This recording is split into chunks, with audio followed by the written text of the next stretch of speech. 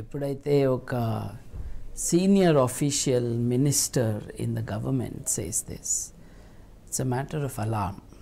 ఎందుకనంటే ఇవాళ this is the established, ఇందాక మీ ప్యాకేజ్లో కూడా సైన్స్ నమ్ముతుంది అని అన్నారు.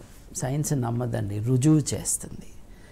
ఇది రుజువుల తర్వాత వచ్చిన కన్క్లూజన్ ఏమిటి అని అంటే జీవ పరిణామ సిద్ధాంతం అన్నది వాస్తవం అని.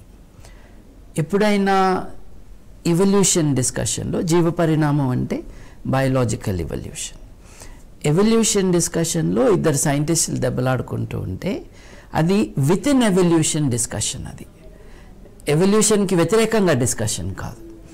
అంటే ఇది జరిగిందా అది జరిగిందా, మ్యూటేషన్ అన్నది సడన్గా జరుగుతుందా లేకపోతే it takes time to get established, రకరకాల పర్స్పెక్టివ్స్ ఉండొచ్చు. Because you are interpreting some observations as well.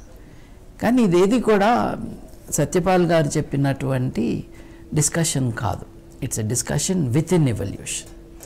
ఎందుకు అనంటే మనం ఇవాళ చూసుకుంటే ఎవల్యూషన్ అన్నది is not only a fact, it is a fundamental basis of modern biology. ఆధునిక జీవశాస్త్రానికి పితామహుడు డార్విన్ గారు. He is considered the father of modern biology.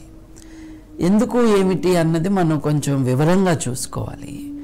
ఎందుకంటే సత్యపాల్ గారు కానీ, అంతకుముందు రోమన్ క్యాథలిక్ చర్చ్ కానీ, లేకపోతే ఇంకా ఇప్పుడు ఎవాంజలికల్ చర్చ్ కానీ, ముస్లిం థియోలోజియన్స్ కానీ, వీళ్ళందరికీ డార్విన్ గారితో పేచీ ఉంది. పేచీ ఏమిటి అనంటే వాళ్ళేమో నిరూపించలేరు, కానీ వాళ్ళకి చాలా ఇబ్బందిగా ఉంది. ఏమిటా ఇబ్బంది అంటే ఒకసారి డార్విన్ గారు కరెక్ట్ అయితే దేవుడు మనిషిని సృష్టించాడు అన్న భావన నాశనం అయిపోతుంది, ఆవిరైపోతుంది.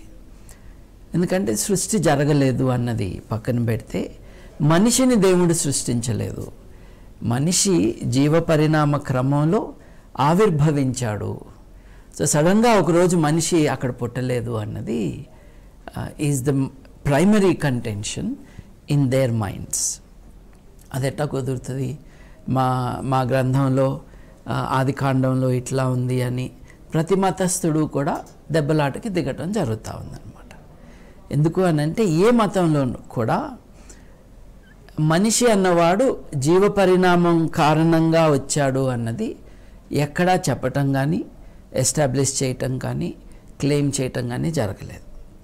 కాకపోతే డార్విన్ గారి సిద్ధాంతాలని వైడ్ స్ప్రెడ్గా సైంటిస్టులే ప్రపంచం అన్ని మూలలకి తీసుకువెళ్ళిన తర్వాత ముఖ్యంగా హిందూ మతంలో వారు దశావతారాలన్నీ కూడా పరిణామ సిద్ధాంతమే అని ఒక రకమైన భాష్యం చెప్తూ ఉన్నారు.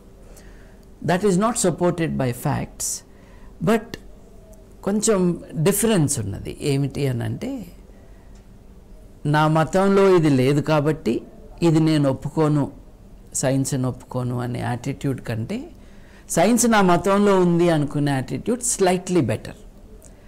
రెండూ నిజాయితీ లేని పనులే, కానీ ఈ second issue is slightly more friendly.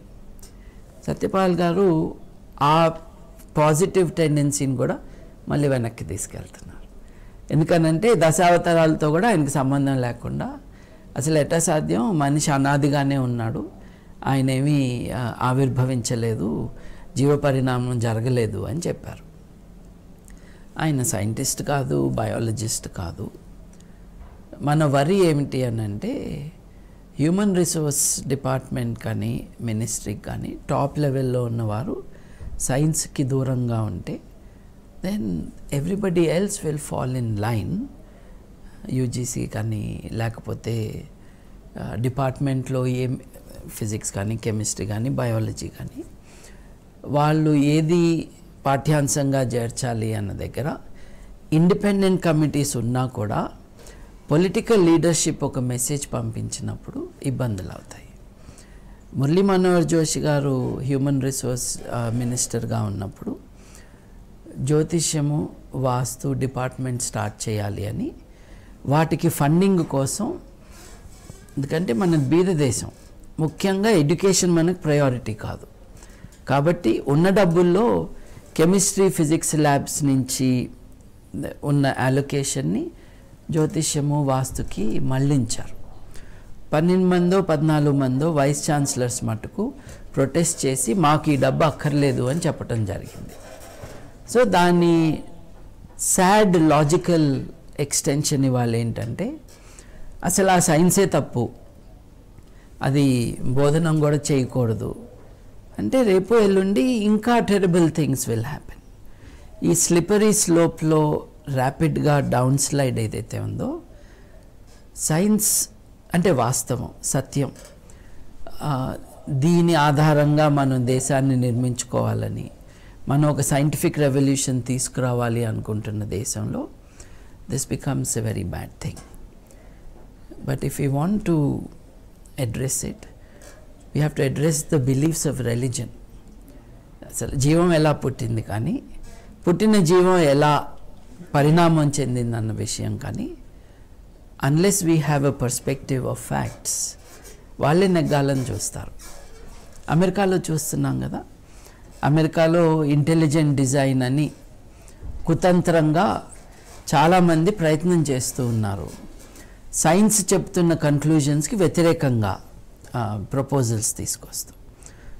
Happily ఒక ఫండమెంటలిస్ట్ జడ్జి గారే క్రియేషనిజం కానీ ఇంటెలిజెంట్ డిజైన్ కానీ they are religious theories, not scientific theories అని జడ్జి గారు అమెరికాలో తీర్పిచ్చారు. ఆయన పర్సనల్గా ఎవాంజలికల్ క్రిస్టియన్ అయినా కూడా అది finally it is a religious conclusion అని ఆయన చెప్పగలిగాడు. అటువంటి ఇండిపెండెన్స్ మన దేశంలో ఉంటే the harm done will be limited. అటువంటిది లేకపోతే అందరూ కూడా లైన్లోకి వచ్చేస్తారు. రాజస్థాన్లో ఒక హైకోర్టు జడ్జి గారు మొగ నెమలి కన్నీరు ఆడనెమలి మింగిన కారణంగా పిల్ల నెమళ్ళు వస్తాయి అని చెప్పారు. అంటే జువాలజీలో కానీ జీవశాస్త్రంలో కానీ ఎవరూ కనీ విని ఎరుగని విషయాన్ని ఆయన ఆవిష్కరించారు. Obviously it is బంకం. సమాజంలో చాలా టాప్ లెవెల్లో ఉన్న వాళ్ళు ఇట్లా మాట్లాడినప్పుడు the effects are very bad.